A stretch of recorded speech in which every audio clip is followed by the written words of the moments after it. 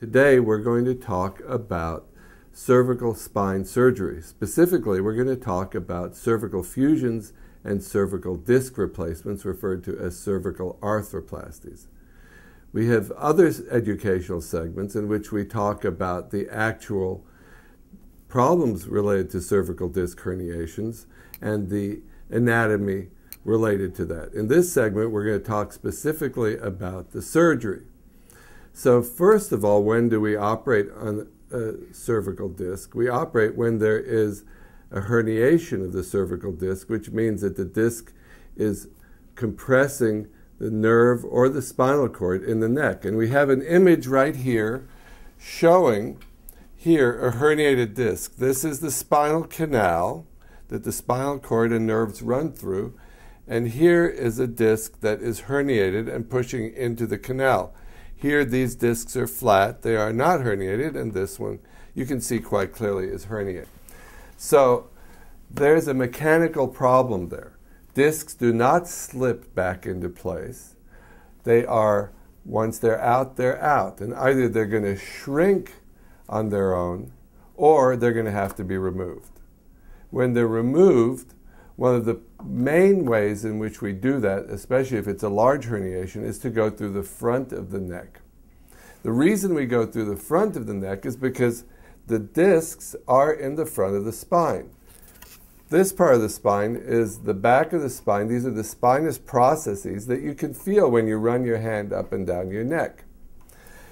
In the front, we have the vertebral bodies, which are the building blocks of the spine. And in between, we have the discs. The discs are like a soft-boiled egg with a gelatinous center and a thick outer fibrous ring that holds it together. When a disc becomes damaged, it becomes more like a hard-boiled egg. The center becomes tougher, the outer part becomes weaker. When the disc herniates or pushes out of the disc space itself, it can compress the nerve, where the nerve is coming out of the spine, or it can compress the spinal cord, which is sitting in the spinal canal between the lamina and the vertebral bodies and disc. So to get to that disc, we have to go through the front of the spine. And what that means is we make an incision along a skin crease in the front of the neck. Usually one side or the other. I tend to prefer to go from the left side. We then have to move the trachea and esophagus over to the side, gently, to get to the front of the spine. We also move the muscles and the carotid artery over to the other side in order to have a portal, a small opening that we can then visualize the disc. There are a variety of techniques for removing the disc, but the technique that I prefer is to cut into the surface of the disc, remove the portion on the surface with particular instruments that allow us to pick at that softer tissue.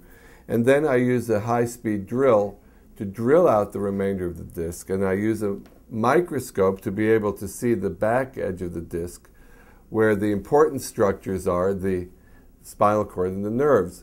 Because, of course, we want to make sure that we're not going to damage the nerve or the spinal cord. Once the disc is out, then we flatten out the edges of the end plates, which are the portions of the vertebral bodies, against the disc themselves, so that we can perform either a fusion or an arthroplasty. So what does a fusion mean? It means that we put something in place of the disc that a person's bone can then grow through, so that ultimately it's bone bridging to bone. And that means that there's no movement anymore at that disc level, because it's all one solid structure from vertebrae to vertebrae. The advantage of that is that there is no further disc to herniate, and a patient will not have any further nerve or spinal cord compression once that fusion has occurred. So once the disc is removed, what I like to put in place of it, if I'm going to do a fusion, is a cage such as this. These interbody devices are referred to as cages. The bone here is transparent so that we can see what we're doing to lock this into place. This particular cage is called an LDR, and it's sandwiched between two vertebrae. There's another vertebrae just like this sitting on top. Once we put that in, then it's locked into place by these little plates that slide into the cage and then into the bone and lock this in place so it cannot move, and it maintains the alignment of the vertebrae.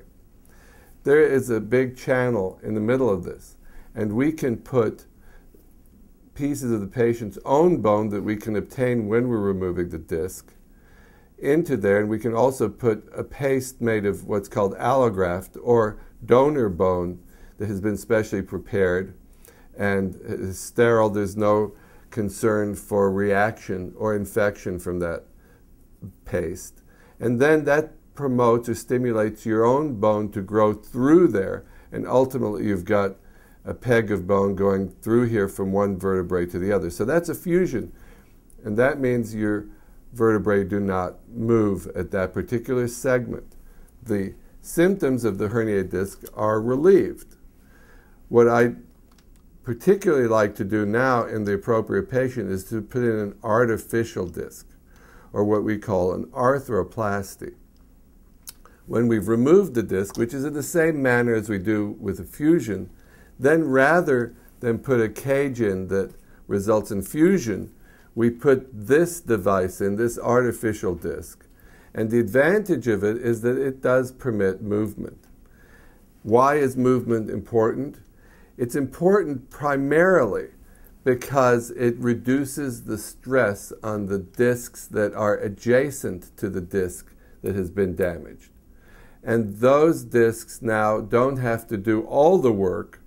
The artificial disc can then still do some of the work and hopefully limit the likelihood of further damage to subsequent discs. It doesn't guarantee that there won't be other disc damage. There are many factors that go into disc degenerating and herniating, but certainly if you can reduce the stresses on that disc, it does decrease the likelihood of further disc problems.